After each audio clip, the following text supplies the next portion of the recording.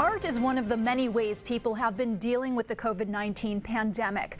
News Channel reporter John Palmentary shows us an annual event that's gone online and is open for the public to appear as part of the show.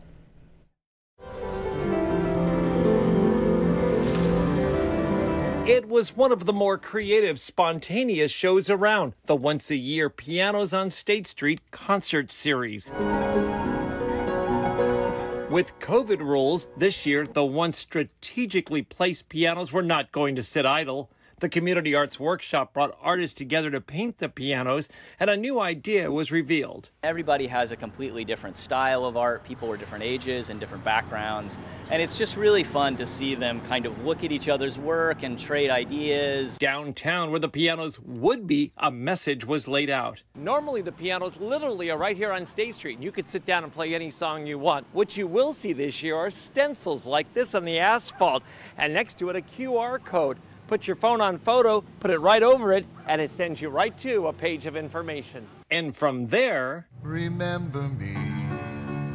Concerts from venues throughout the city have now been released. Most of the venues either found a musician that has a history with Pianos on State or a history with that particular venue. And I picked those folks based on diversity. I wanted to do a really diverse range of music, including opera. It's lifted my heart immensely, and I think I hope it's doing that for the community as well.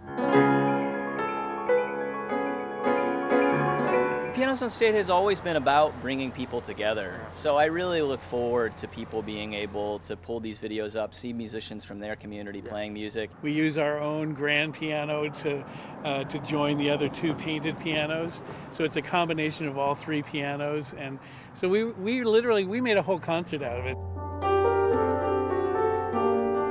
This year, in addition to the recorded shows, the public is also invited to add their video performances to a social media page. For anybody to make music and share their work with the community. And so we've put the word out to the community. You can see it on the Pianos on State Facebook and Instagram page. For anybody to make piano-based music from their homes or wherever they can do safely and post that online.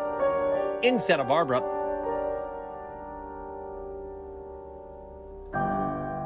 I'm News Channel reporter John Palmentary. An annual Thanksgiving tradition for single-parent students at Allen